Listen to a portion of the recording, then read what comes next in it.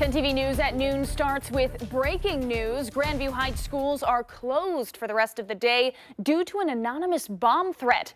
Thanks for joining us now at noon. I'm Gabriela Garcia. Tracy Townsend is off. The city posted this less than an hour ago, saying in part, quote, the emergency response plan has been activated, including evacuating grades 4 through 12 to the Grandview Heights Library and suspending all activities. Now, the post also says, quote, parents, if you are picking up your kids, you're being asked to approach the library from the south on Ashland, turn right into the library parking lot, stay in your vehicle, and wait for an officer and staff member to bring your child to you.